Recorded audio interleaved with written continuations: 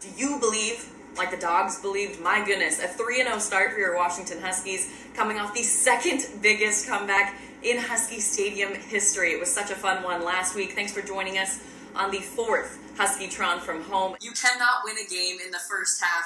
The Dawgs didn't look like they were going to win it in the first half. 21-0 Utah, doing everything they could, but how do you beat 24 unanswered points in the second half? They had 0, a donut. Utah was posting a shutout through that first half, and then the defense completely stepped up. Cam Davis just looks different when he's doing stuff on the field, carrying not 1, not 2, not 3, the entire Arizona defense. He's trucking forward. He's so much fun to watch. He's so explosive. Golden purple, always super important. Here's me pretending to put the helmet on. It doesn't. Go ahead and squeeze that thing down. Pull it down. There we go. There we go. It's never coming off. Oh, this is not coming off.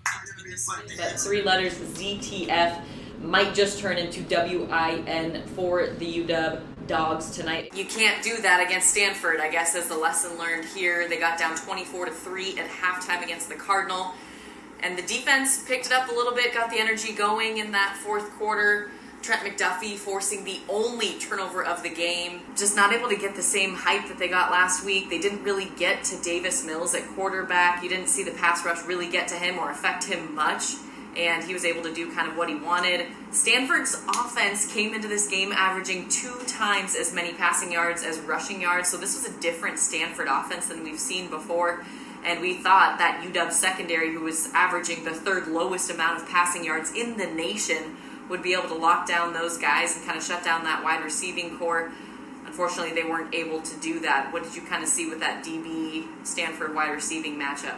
Last week when we saw Utah play USC, it wasn't really the Utah Utes team we expected to see. They had some offensive linemen out because of COVID, and they just didn't look like their stingy selves on defense last week against the Trojans. Clearly things have changed this week. They stepped their game up anytime they play the Dawgs. This is always a defensive juggernaut. The Dawgs, though, stopped short. You can't give the ball back to David Shaw and that methodical Stanford offense.